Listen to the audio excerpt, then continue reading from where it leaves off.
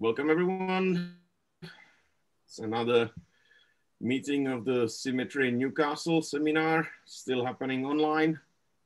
So, and the first speaker of today is Yago Antolin from University of Madrid. One of them, I am not going to try to pronounce the name because I would butcher it horribly. So yeah, that's it. And Yago will be talking about geometry and complexity of positive cones. Okay, thank you, Michal. Thank you for the invitation. Yeah, the university is the Universidad Complutense de Madrid. That's where I'm working. And the other one is the ICEMAT, which is a math institute that we have here. Yeah, this is going to be a talk based on joint works with, one is with my PhD student, Juan Alonso and Cristobal Rivas. And the other work is with Juan Alonso, Joaquin Brum, and also Cristobal Rivas. So just to don't forget my co-authors before I start. So I have like a bunch of things. I could have included a bit more stuff here, but we will see until where we arrive. I think the topics I'm presenting here, I wouldn't say new, but there are like a lot of questions that haven't been quite studied yet, and they are very natural, and they're all associated to left order. So what is a left order on a group? Well, it is a total order that is invariant under multiplication on the left. And associated to a left order, we have the concept of a positive cone, which is a subsemigroup that partitions your group into positive elements, negative elements, and identity. Okay. And how are these two things connected? Well, if you have a left order, then all the sets that are greater than the identity, they form a semigroup because the product of two positive elements is positive. And because you have a total order, everything is either positive, is negative, like in the inverse of this set, or is the identity. And conversely, if you have a positive cone, you can define a total order on your group that is going to be invariant under left multiplication by saying A is less than B, if and only if A inverse times B belongs to the positive cone. So this is quite a standard. And what I'm worried about, or what this talk is about, is try to understand this geometry and this complexity of left orders or positive cones. So yeah, in order to describe a left order, we usually think with the binary relation because that's what an order is.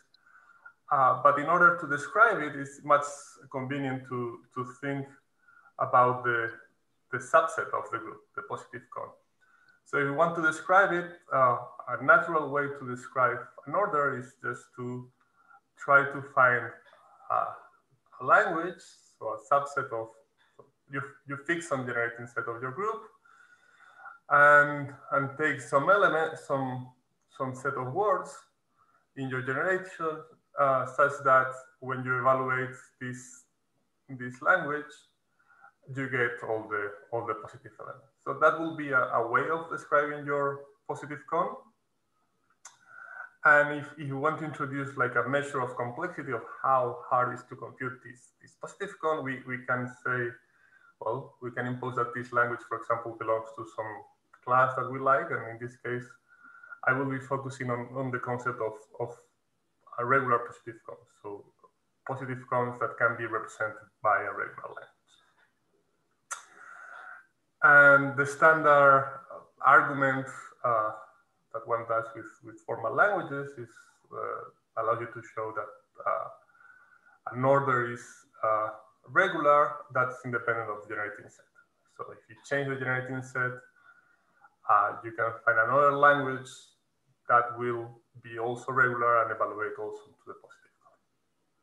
And I'm assuming that everyone knows what's a regular language, but if not, I will do it by example here. So a regular language is a set of words that can be recognized by a finite state automaton, and that's essentially a finite graph with edges that are labeled by letters of your language, or sorry, of your alphabet, and the arrows, sorry, the edges also have some orientation. You have some preferred starting vertex, and you declare that some vertices are accepting vertices, and essentially you take a word, for example, t to the minus t squared, t to the minus 2t, and you follow the arrows. Maybe there are different ways of following the arrows, or maybe not. We can do here, let's see if we can do here and go t inverse, and then, sorry, t squared, t inverse, and t. So this is very awful, but essentially you follow this path, and this wasn't a good idea. Maybe let's go back to this one and red. Oh, t inverse, t. So you end up in some accepting state, and you accept this word, and you say, okay, this is a word in my language. On the other side, if you if you just have something like t to the minus 1, I don't know why I'm doing this example. Okay, t to the minus 1, and you try to do the thing that we did before. This will be not accepted, but the other way, but we have more ways to compute the same thing. Okay, this is a non-deterministic automaton. We can go t to the minus 1, and this gets accepted. Okay. So in this case, we have here an automaton that I think here there is like a slight mistake. These are the words in t inverse, such that the number of t's is bigger or equal to the number of t inverses. Okay. So this is an example that is good to keep in mind, just to show you that there are like maybe not obvious, or not all the left orders, sorry, not all the languages that will represent left orders have to be like super nice. I mean, probably one could also just take in for the same thing, t to the n greater or equal to 0.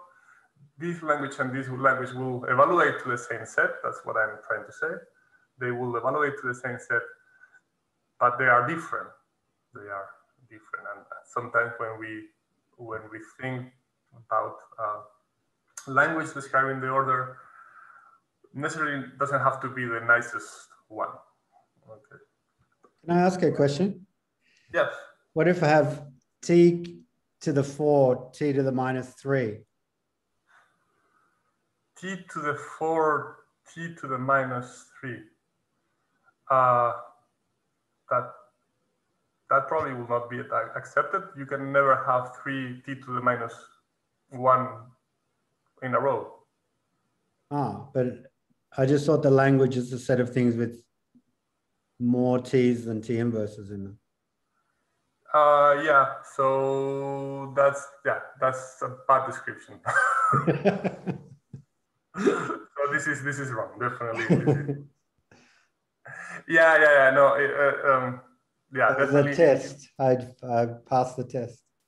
Yeah, sorry, that's what happens when you prepare slides the day before. This is contained here, and there's this language here, this full thing, this is a one counter language. So this full thing here will never be well, maybe not this one. It will be a one counter. Okay, yeah. Let's move on. let's move on. I don't, yeah, the thing is, this is it should be the subset of this word that never contains 3t to the minus 1 in a row. Yeah. Sorry for that. And now this is recorded and this will haunt me forever. Okay. So what is that's the complexity, what is the geometry? Well, if you have a regular language, then the set it evaluates onto is coarsely connected. So what does it mean to be coarsely connected? It means that once you have fixed your space, your generating set, then there is some R such that all the R neighborhood of P, of the positive cone, so this is an element of P and then something of length at most R, these form a connected subset of your Kelly graph. And the proof of this is quite simple. Take R to be the diameter of a finite state automaton, giving you the language evaluating onto this set. And if you have your automaton starting here and finishing here, this is your word you are following. At each stage, at each vertex, you will be at distance at most R from an accepting state. So you are following this path that represents following some path in the Cayley graph at a given vertex. You can find another path of length at most R in the Cayley graph that goes into a positive element. So maybe a very simple example that also will come later, like the Klein bottle group. This is a left-orderable group. It's not difficult to see that it's left-orderable. And one thing that is very interesting is that the left orders here are finally generated. So once you fix if A is positive or not, or B is positive or not, this determines completely a left order. And for example, in this case, if we say that A is positive and B is positive, this in here, well, this is a subsemigroup by definition. We are saying the subsemigroup generated by A and B. This is this set that I have pictured here is half of the Cayley graph. Okay, it's half of the Cayley graph, and that's why this is gonna be a positive cone, and why it will give you an order, because if you do P inverse, this is the complement of this minus the identity vertex. So you have like a nice connected positive cone, but not all the positive cones are connected. So there is this theorem of Susan Miller and Soren Sunich of 2017. No left order on a free product is regular. And what I'm gonna explain you is how to show this, but in the way I prove it with Juan, Joaquin, and Cristobal. So we can prove something slightly stronger and say that no left order on a free product is coarsely connected. Okay? Because by the previous lemma, all regular positive cones has to be coarsely connected. So if there's no coarsely connected positive cones, there's no regular positive cones. And just before giving you the proof, just like a warning that this is quite delicate, because F2, which is a free product of two cyclic groups, doesn't have positive connected positive cones, no connected coarsely connected positive cone. But if you do the direct product with C, then suddenly you find connected positive cones. That's something weird that I will try to explain later why this happens. And in fact, this Han Lu, she proved something quite stronger. Not only that they are connected, they are finally generated. So well, there is one that is finally generated, at least one. And finally generated positive cones is something somehow difficult to find. They are not that common. Anyway, let's prove let's prove that the free group doesn't have closely connected positive cones. The argument here, it will also work essentially for a free problem, but let's do it in this case. So let F be an non-abelian free group and T a tree where you act freely and go compactly, okay, because we are only worrying about finally generated groups. And P some positive cone. So we are going to use two things, okay? That if you have two elements that generate a non-abelian subgroup, so two things that they don't commute, okay? Then, well, the axes on the tree, they will look something like this. Well, maybe axis of G, axis of H. Maybe they're not like this. Maybe are something like that. But they might intersect or not. And the thing is, translating these two axes is the same thing as doing the axis of the conjugates. Okay. So essentially, because translating the axis is getting the axis of the conjugates, you're acting on a tree compactly, you can move the axis basically everywhere, okay, or points of the axis everywhere. But the axis is really the axis of some conjugate element. So in a left order, if you have an infinite cyclic subgroup, half of the elements have to be positive and half of the elements have to be negative. So in this axis here, half of the elements will be positive.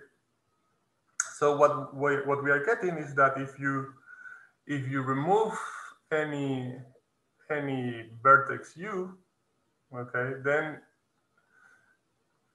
your axis, they will only one of the branches will cross these things. So at least you will have a full branch containing any connected component that you want when you remove this vertex. So in any connected component that you want when you remove a vertex, you will find positive elements. And the second thing that we need, the second fact that we need is that if you fix an order and you take the maximum element of the ball of radius r, then G inverse times this ball will translate all these elements into things that are negative, okay? Because, you know, if H is in the ball of radius r, then the inverse H is less than 1 if and only if H is less than G. It's the multiplying by the left invariance to give you this. So this is the two things I need, okay? Because what do I do? Well, I need to show that there are positive elements that are disconnected by a ball of radius as long as I want. No? That's what I mean to be closely disconnected, that I can find two elements that are positive and that they are, to go from one to the other, we have to cross something of diameter r that is made of negative elements. So balls look like this, axes look like that. And as we said, we can translate this pair of axes in such a way that we will have positive elements here. There are positive elements in this end of the tree. There are going to be also positive elements in this end of the tree. And from going from one to the other, we have to cross this negative ball. Okay, so that's essentially the argument. I don't know if it was clear or too confusing. Okay. So this argument, in fact, this claim one, it's really much more general. If you have a Gromov hyperbolic metric space and you have a group acting there by isometries, okay, this is gamma. And the action is what we call of general type. Basically, you have two independent logarithmic elements. Then the orbit of the positive cone will accumulate in the whole boundary. Okay. So this is something like quite weird. So that before we have these positive cones that were like half of the space, and you have the other half that didn't have any positive elements. And now you have positive elements that are accumulated in the whole boundary. So you have positive elements everywhere, and also you have negative elements everywhere. So the ambient geometry imposes things on the local geometry of your positive cone. Okay. So that was like the preliminaries. Like just to give you some examples of the things that we are worrying about and some results. So a very natural way to construct orders is through extensions. And I'm just gonna review that and give you some results that we obtain using group extensions. And for that, I need like a slightly variation or a slightly generalization of what I had before. Now, if I have a group and a subgroup, we say that the subgroup is relatively ordered convex or relatively convex if you have a total order invariant under G multiplication on the set of cosets. Okay. And we also have the companion concept of a positive cone relative to H that essentially partitions the group into positive elements, negative elements, and H. So elements on H, we will not be able to say anything about that. And this is a subsemigroup. And both things are, again, related in the same way. So if you have a total left invariant order on the cosets, then this set here, so the G such that moves H to a positive coset, if you want, this is positive cone relative to H. And conversely, if you have a positive cone relative to H, then you can order the cosets by saying AH is less than BH if and only if A inverse P is in P. Okay. Why I'm introducing this? Because this is somehow the way of building an order little by little. Because if it happens that you also have that H is equal to PH union PH inverse union the identity, and PH is a subsemigroup, then this P union PH times P, this will be a positive cone for G. So, and I will explain this thing in a different way in the next slide. What we are saying is basically you order first like a space of cosets, and then you order H, and with that you get a total order on G, which is what I'm explaining here. If you have a subgroup and you have a total left order in H and a total left order on the space of cosets, then you can order G by saying G is less than G prime. Well, I compare first the cosets, and in case that they are equal, then I look into this subgroup H, because two elements will differ by something of H. And well, as you see, you have this dichotomy between, or this way of thinking things with orders or positive cones. Sometimes everything is more understandable with the order, but then it's for some other things like languages, you want to use positive cones. Because if H and G are finally generated and these two orders are regular, so I mean that this is regular, for me means that this relative positive cone is represented by a regular language, then this order here that we just defined is also regular, okay? And why is that? Well, because you construct it like this, the positive cone. So it's a regular language union, a product of two regular languages. And that's the lemma, okay? When we have these type of orders, I usually call them lexicographic because you are splitting the group into a direct product, if you want, of the causes and age, and you are ordering this direct product of two sets lexicographically, and you are looking to one of the factors to the side, and then you look to the second one. And well, an immediate corollary of this little lemma, this construction, is that since set has regular positive cones, then poly set groups, poly infinite cyclic groups have regular left orders or regular positive cones. Okay. Well, so this is the construction that we have before. But now suppose that we have this coset space to be an infinite cyclic group. Okay, suppose that we have a map, a homomorphism from G to Z, and then we just assume that, well, because we assume that it's left-orderable, then the kernel is also left-orderable, and we can put some order there.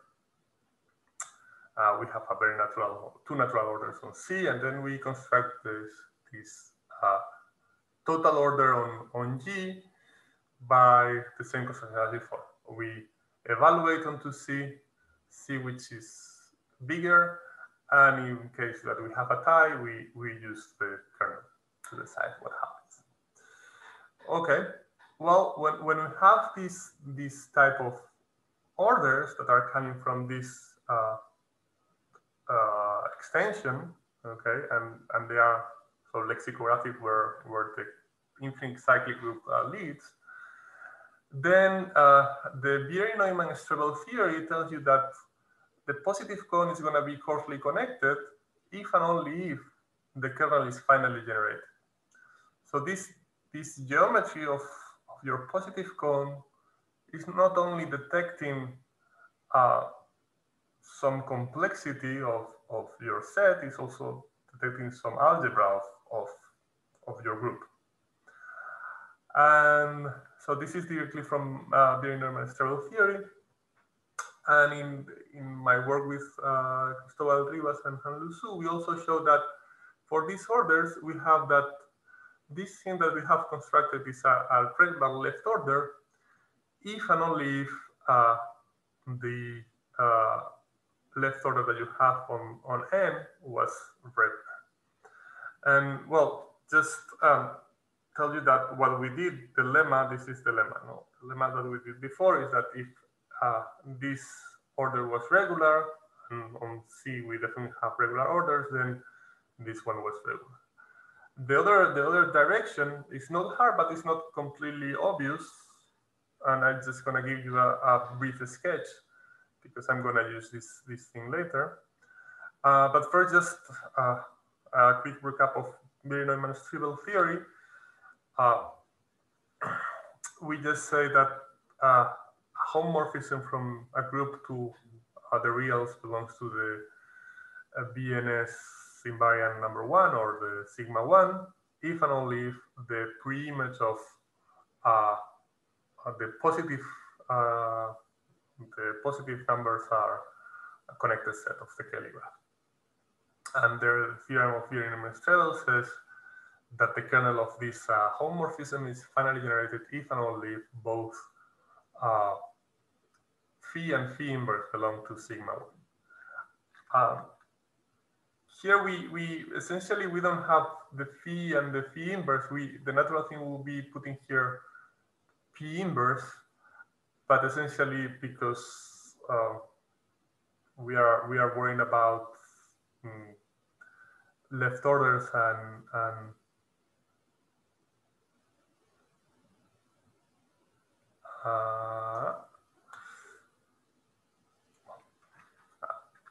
we have some. Now I'm nah, that's fine. That's fine.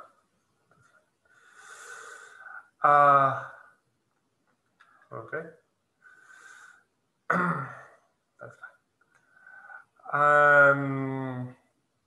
Well, yeah, as we're saying, the corollary is having no coarsely connected positive cone implies that the first sigma, the sigma 1 invariant is empty.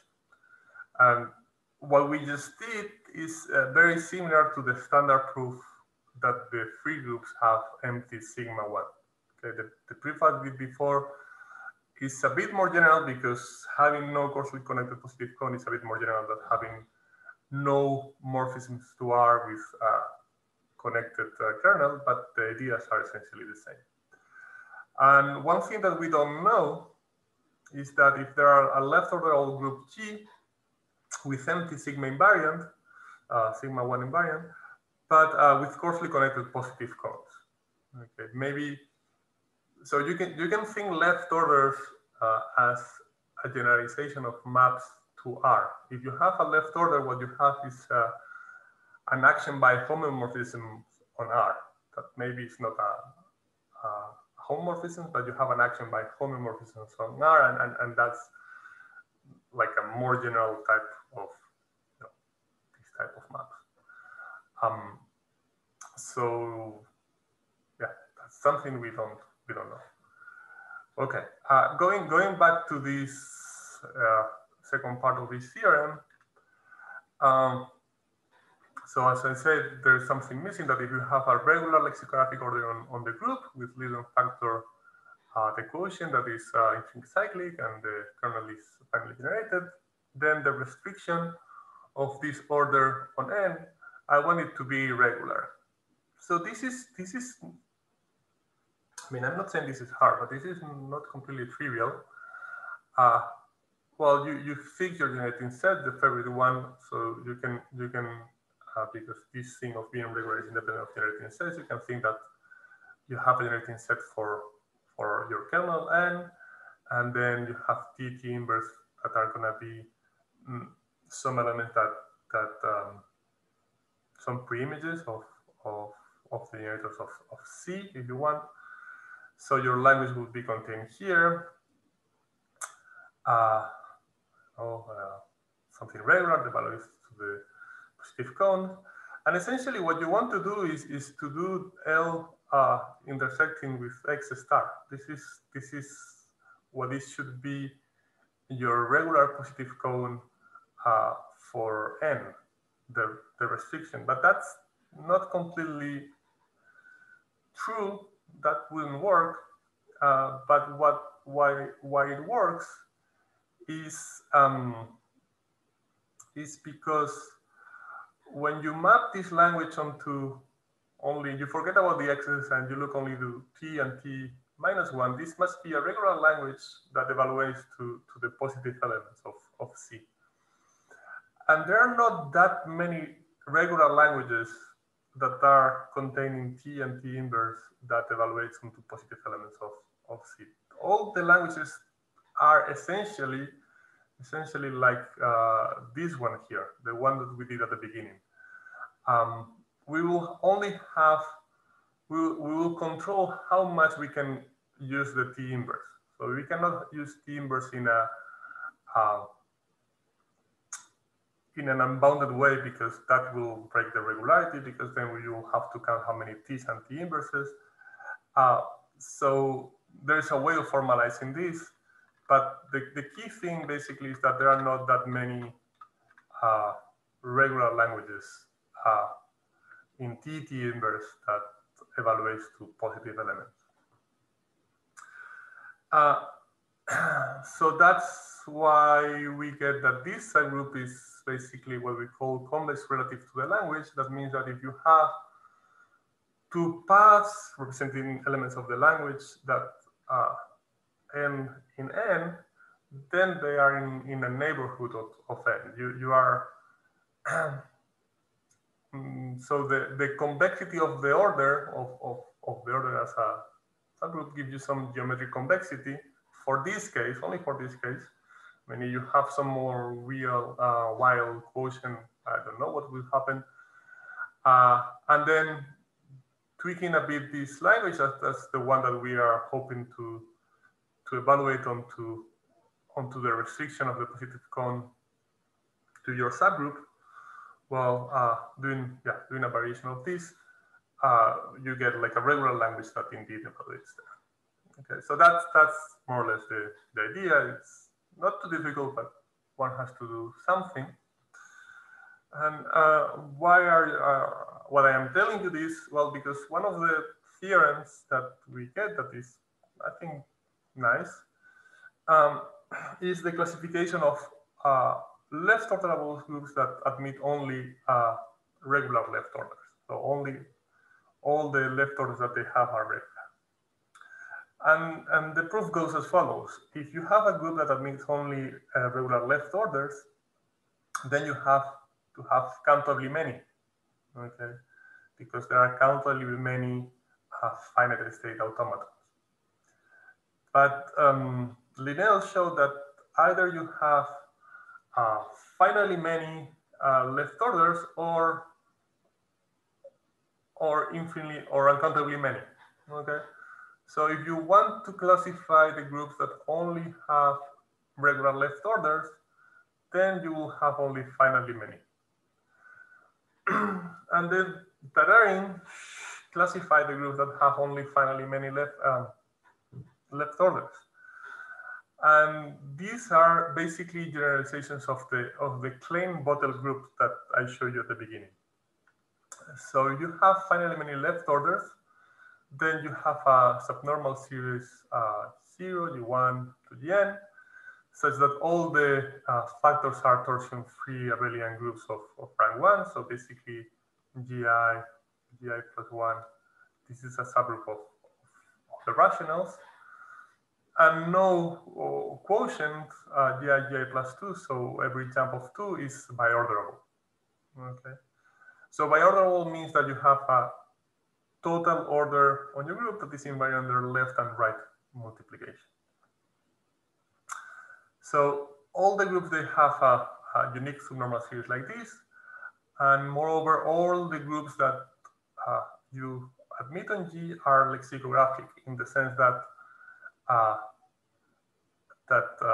in the construction that we have before, but with much many factors. No, if you have, well, Gn is trivial, Gn minus 1 will be convex for the ordering Gn minus 2, and essentially we have to fix an ordering on the quotient that, because it's a subgroup of here, there are going to be essentially 2 options, and ordering on the quotient on the kernel that basically will be also 2 options. So all these groups, they have 2 to the n possible orders.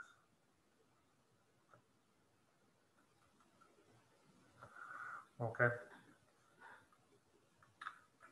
So what we have is a combination of this theorem that we had before. A group admits only regular left orders if and only if you have, again, it has to be a Tararin group, a subnormal series like the one that we have before, but it basically has to be a polycyclic group. So every quotient has to be cyclic, no infinitely generated subgroups can appear. And then the only possibility for not having a group of this type that is not biorderable is that you have the Klein-Bottle group. Okay. In the Klein-Bottle group, you have something like A, B, A inverse is equal to B inverse, and this cannot be biorderable because B has to be less or equal to the B inverse, or say the other way around would be like more natural. But both possibilities are possible. Both possibilities are possible, yes. And if this is invariant under sorry, let me just what I'm writing here.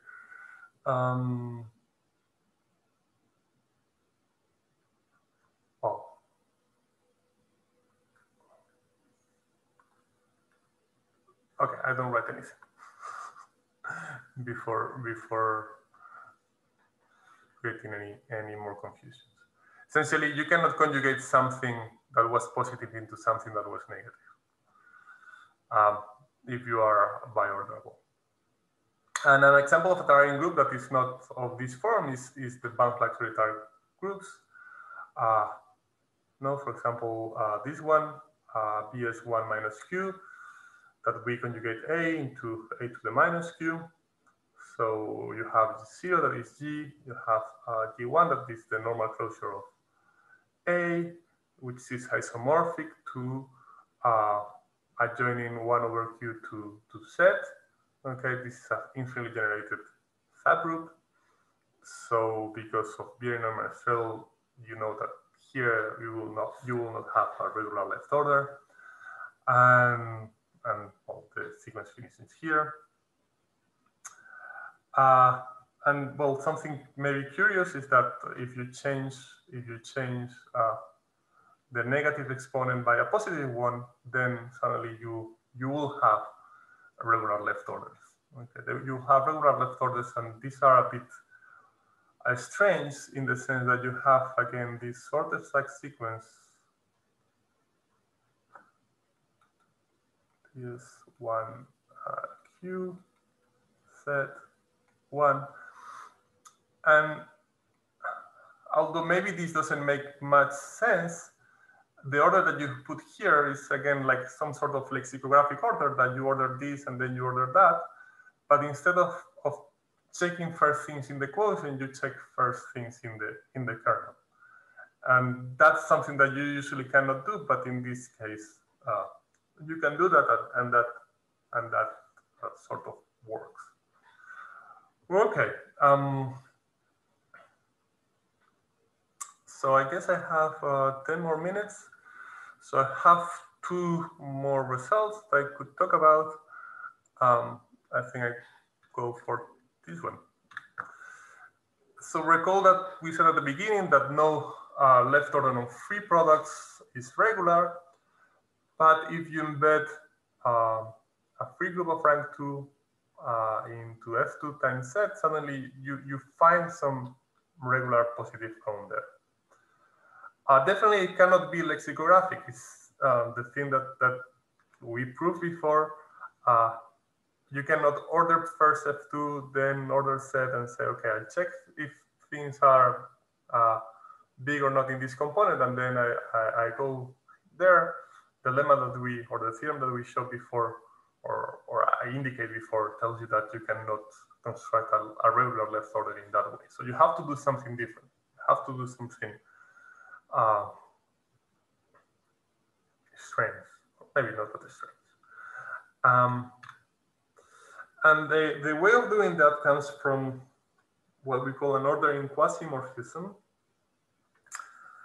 So an order quasimorphism for us is a map from G to Z, such that, well, we have some sort of kernel. The elements that go to 0 form a subgroup. It's symmetric in this sense, so tau of G is equal to minus tau of G inverse. And this is the fact that is telling you that it's a quasimorphism. So this is a quasimorphism of defect 1. You do tau of G plus tau of H plus tau of GH inverse. Then if this was a true morphism, this should be equal to 0. What we are saying is that we allow a small error. We allow a small error on the product. So if you have a function that satisfies these 3 things, then the elements that are mapped by tau to positive elements, this is a positive cone relative to C, to this kernel. Okay, and we say that this is an ordering quasimorphism for G with kernel C. So one thing I prove with Warren Dix and Soren Sunitz some time ago, basically generalizing some previous work of them, is that if C is relatively convex in A and B, so meaning that, you know, A the coset of A by C is left orderable, and the coset of B by C is left orderable, then the free product of A and B amalgamated over C admits this type of quasimorphism. It is ordering quasimorphisms with kernel C. And this is a very nice construction. It's using the Basser tree, and I mean, it's very nice, but there's no way that I can show you that right now. But basically taking that, what we do is that if we have a subgroup C of A and B, all these things are finally generated. And A and B, they have regular positive cones relative to C. Okay, so you know the positive cone that form P union P inverse union C is the whole thing, and units are disjoint. Then we have these ordering quasimorphisms for this group. And these ordering quasimorphisms, they are computable by a transducer. So what do I mean by a computable by a transducer? This is essentially like before. We have a finite state automaton. As before, we have like a finite graph with an initial edge, so initial vertex, some final vertex, some things labeled by elements of here A and B, because we are doing it for F2. But if you see at some of the edges, we have some extra decorations. And this means that to move along this edge, you read nothing. Okay, the epsilon means nothing, but you output a T. Okay, or maybe here you read nothing and you output a T inverse. And here you read nothing, but you output a T to the minus 2.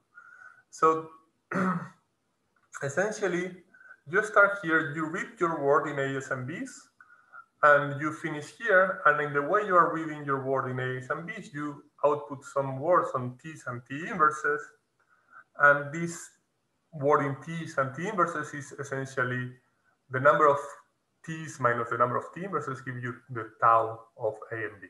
So what is the value of this quasimorphism on that word? Okay, so computable with a transducer basically means that you have a finite state automaton that computes the quasimorphism. And I'm gonna just tell you how to use this to create a regular positive cone.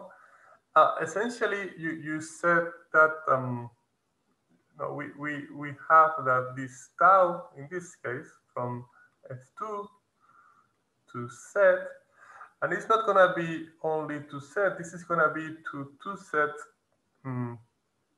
plus 1, in fact, union 0. So it's only gonna take, this quasimorphism is only gonna take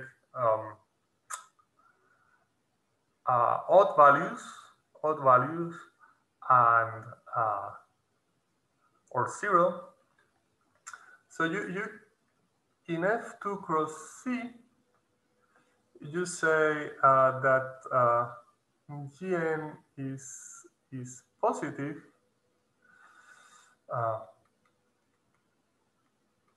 if and only if tau of G plus 2n is greater than 0. So this is going to be a total order because, well, because this ordering quasimorphism that we have here has trivial kernel. And because here we are taking odd numbers and here you put a 2n, you have even numbers, this sum will never be 0. The only way that is 0 is if G is the trivial one and n is the trivial one. So everything is going to be positive or negative. And well, one is able to do this in such a way that it works. And essentially what we have to do is when we read some word on A's and B's, we want to keep all the times compensated with the n factor to leave all the times in like a level 0 of your ordering, or well, maybe not 0, but minus, plus and minus 1. So what we do is take this automaton and say, okay, if you go from here to here and you were supposed to output a t to the minus 2, well, now what we're gonna do is force you to also read a t to the 2. Okay, so if the tau quasimorphism is outputting for you a t to the minus 2, then in your language you are forced to read a t squared. So you will be reading things of a and b's and t's in such a way that you are always like in the level 0 or close to level 0. And when you finish reading your a's and b's, then because you're in a direct product, you can read as many t's or t inverses as you want and you need to get whatever you need in the second factor. And that will be basically your regular order. So in some sense, you are using this quasi-morphism and the direct product with set to embed your group in a diagonal way, if you want, into F2 cross C. And this, well, essentially this work in general, if you have an ordering quasi-morphism with kernel C that is computable with a transducer, then and if moreover this kernel admits a regular left order, then you have one counter left order on G. That, well, that doesn't probably, it's not the most important part is this one. That if you cross G with set, you have a regular left order on your group. And just as a corollary, if A and B they both admit regular left orders, then the free product doesn't admit a regular left order, but the free product times C it does. So Hanlu had find this positive cone here a bit in a different way. It was a bit, I wouldn't say by accident. We were trying to understand positive cone here, but definitely we didn't have like an explanation why the positive cone that we have here that was regular will generalize, and now we have an explanation. And with this construction and other little things, you can find small families of groups that meet regular left orders. For example, these coherent right angle arting groups that are not free products, they will have regular left orders. And I think I'm going to stop here because it's time for me to stop.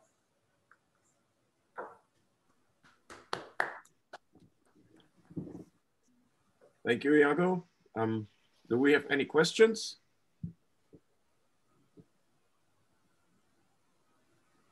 So these, Thomas. No, just one question. The slide with the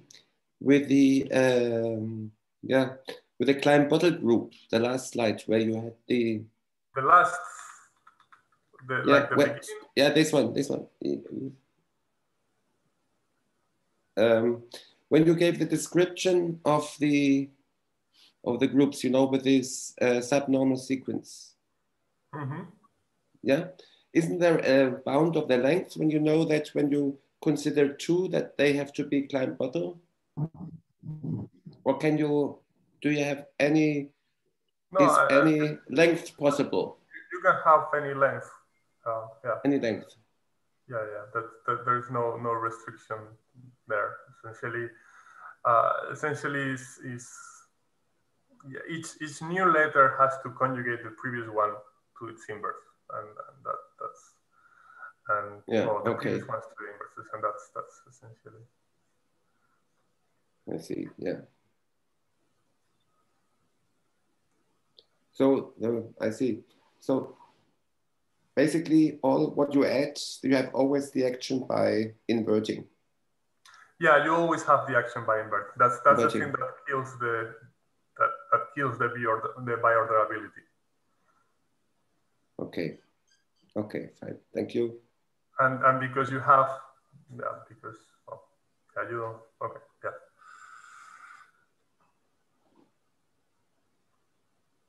Okay, I do believe Murray had a question.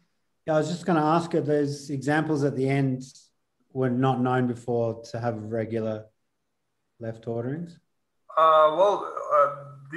all these ones are all these ones we didn't know that they have regular left orders at all. I mean, it's as I said at the beginning, this is something relatively new in the sense that not that many people have looked to this type of questions, and since not that so long. I mean, probably the first person that have been looking to these things more seriously is Zoran Sunic, and his first papers are like from 2013, 14. And Zoran and Susan in their paper where they show that there are no regular left order on a free product, they look to right angle arcing groups.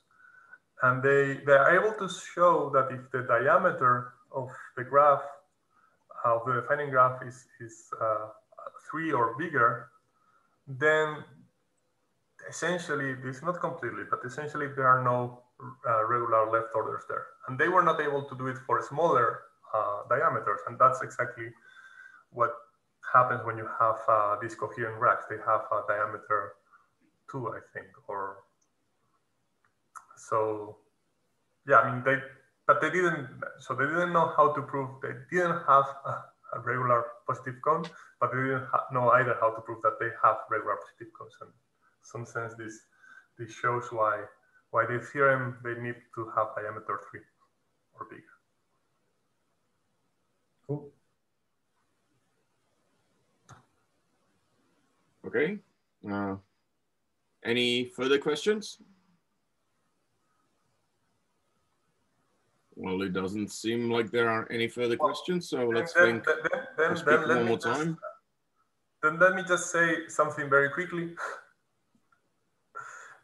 because I mean, there was a lot, just because probably the theorem that we are more happy about is that this result that I told you for the free groups, we are able to do it for limit groups, okay? And maybe I show you this one. That for non-abelian limit groups, basically like the argument I showed you before for the tree, but with a lot of asteroids, we promote it for non-abelian limit groups, and something that we, that we didn't know even like a year ago is that the surface group didn't have regular positive cones. Okay? And we also get as a corollary this result of Kuslakova of 2010 that limit groups, they have empty sigma 1. And before I told you that for free groups, having empty sigma 1 and having no closely connected positive cones, the proofs were basically the same. Here we have a completely different proof than the one of Kuslakova. The one of hers is quite algebraic, and now ours is very, very geometric. We are really finding sets and showing that they are separate and things like this. And yeah, I'm very happy with this result. And just because I have 1 minute, I want to mention it. Okay. Okay. So thank you for the talk, Yago. It was really nice. And we will now have a coffee break.